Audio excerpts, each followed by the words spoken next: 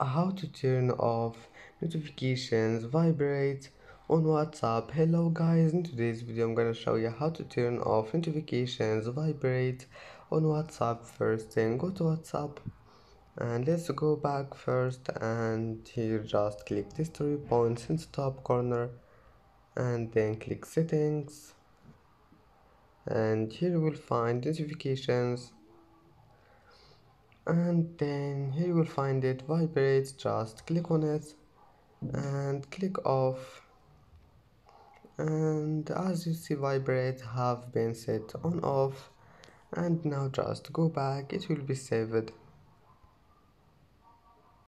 And that's it for today's video.